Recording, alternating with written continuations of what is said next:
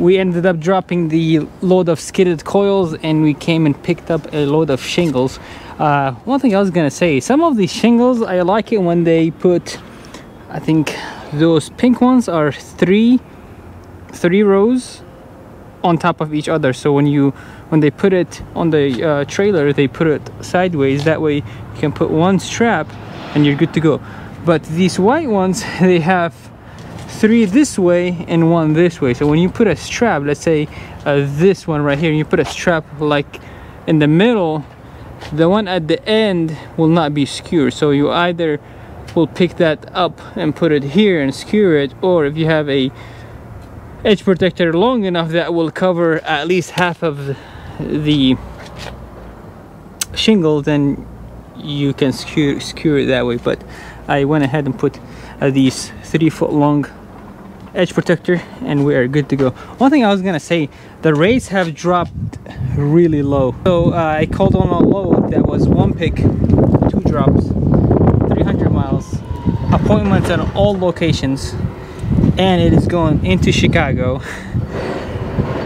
That requires an 8-foot tarp, and it pays $550. I held myself not to laugh for a crazy load like that, because like, how dare you would pay $550 on such a complicated load. So I never understood it. But anyways, let's secure this load, and this load delivers tomorrow, so we have plenty of time. I waited an entire day just so that I could find a good load, and finally at the end of, like right now it's 2:30, so at 1:30 I find this load. Luckily I was only 20 minutes away from it, but sometimes I could be waiting all day long and not finding anything and risk it, because last Friday that's what I did. I just refused to haul cheaper loads, and I ended up sitting Friday, Saturday, Sunday without a load. Just like they say, no risk, no reward, I guess. I stopped putting a winch right here because if I get a blown airbag or something, then it will definitely damage my tires, and these are expensive, like 600 bucks a piece. So instead I'll just put a ratchet and we will tie it down. That way it should be fine. And on the other side I have stake pockets that I could put, or yeah, pocket winch, so I should be okay. Let me show you. These come in handy, especially for my situation, because if you have followed my channel for any time, or for at least 2 years, then you would know that I installed these toolboxes, and the welder didn't pay attention to my request and put the toolbox all the way up, so now my winches doesn't slide underneath it. So I have to put these pocket winches, or I can ask another welder to go ahead and cut it and drop the toolbox down. So I just don't want to do that because it's time consuming. Instead I spent 300 bucks buying these pocket winches. I rather have my at least one of my toolbox drop low, but if I do that then I'm losing a day of work, and I never had time to actually time it when I am in Albuquerque, so I can do it when I'm home, you know. Just like that. Vámonos. More.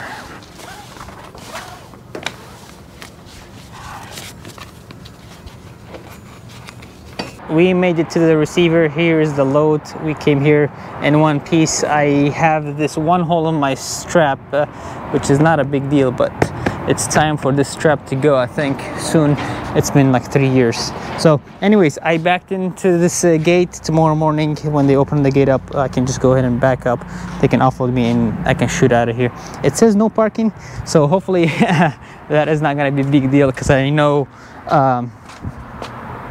I remember when I used to work at the hotel, the fire department had us to put the red paint on certain areas, and if you parked there where it was red, you would get a ticket from a fire department, although it was a private property.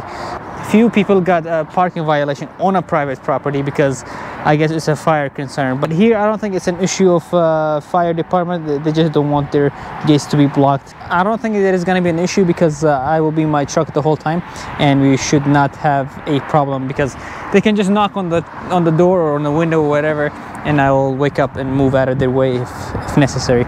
So the reason I backed in here is because when I looked at the Google satellite, I determined that the entrance that they have on that side is where the semi trucks go in, and I didn't see anything on this side, so I assumed it was that case. So I pulled in, I swung wide, I came that way, and I noticed that the entrance was super tight, and I figured, you know what, maybe they offload trucks here in the yard and they take it back there or something. So I backed in and I parked alongside that curb, and then I walked over here and I saw the gate and I saw where it says like stop, drivers must stop before entering the yard. And I figured, you know what, I can't really turn around here and I don't want to go back on the street and then turn around. I will just go ahead and pull forward and set myself up and back up here, and hopefully they will not have an issue tomorrow. So let's go ahead and unstrap and put all these edge protectors away, put the straps, roll up all my straps, and get ready for tomorrow morning, because they will open up at 7, I think, or they come in at 6:30 or something like that and start working at 7.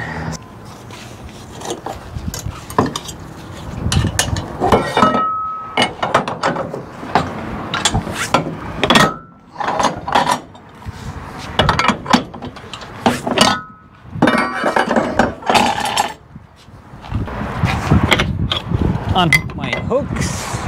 Nobody's on the other side. Oh, clear, clear, clear. I got 4 little ones, 4 of the 2-footers and 10 of the 3-footers. Let's see. Yep.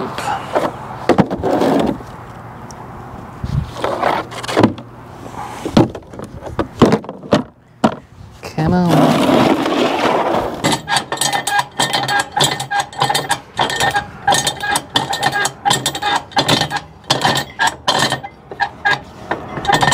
Unstrapped, ready for tomorrow morning. You may be asking, Yusuf, are you in a rush?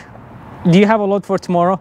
No, I don't, but I do like to get work done if I can. So if I can get something done today, I'd like to go ahead and get it done today and not procrastinate. That's how I have always been. It could get a little stressful because at times you get something done and then you have another thing, then you get that done and then you have another thing, and before you know it, it's like midnight and you have not slept. But I don't do that in trucking, but I do it. I used to do it when I used to work at the hotel. I would just work until like midnight and things will still not get done. Anyways, we have our dumbbells out. We will do some exercise for the night and then have dinner, I guess. So let's do the exercise. 10 minutes max, I guess. We will do 10 minutes as always. We don't do more. Well, we could do more, but 10 minutes is more than enough. Today we will do arms and shoulders and back. Vámonos.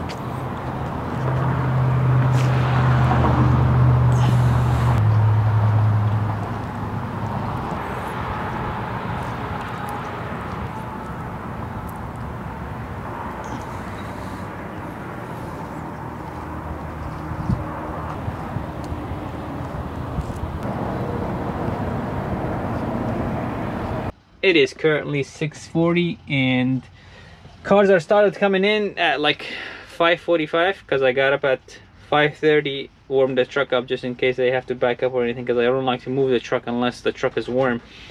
And I had to move out of their way because they have their trucks inside that are pre-loaded, and those truckers leave around like 6:15 or something to go do their delivery, and I was blocking their driveway. And the minute the first guy comes in to pull into the yard, I seen him, so I just pulled over here, and no one has bothered me just yet. So I think at 7 o'clock, that's when they're open for business and they're open to offload trucks. We are all checked in. Just gotta back up. There are a lot of cars now, so I hope my backing process is gonna be easy.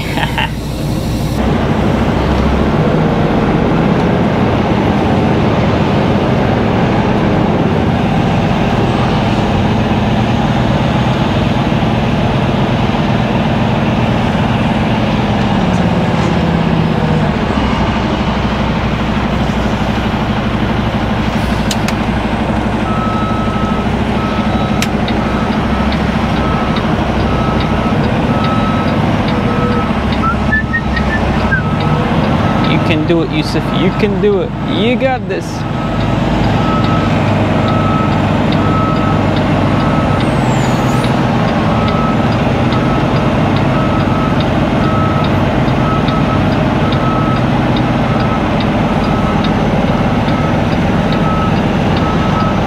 There's a bunch of cars everywhere.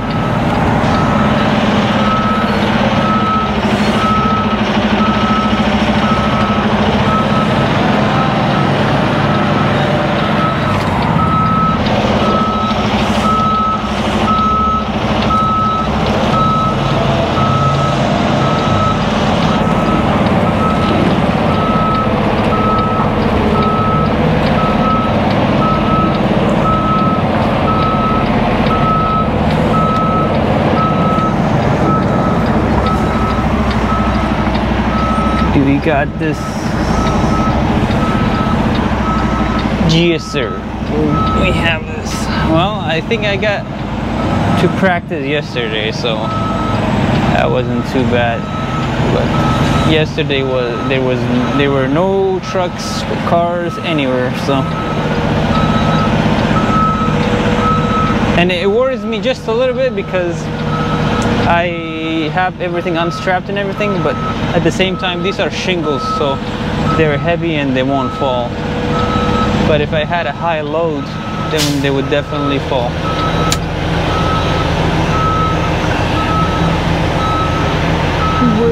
A few more pallets and we will be out of here. Apparently they have an entrance over there and exit over here, which I never knew about it.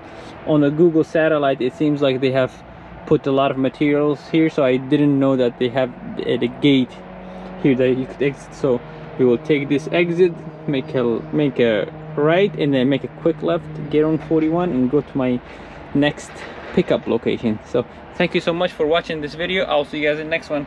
Adios.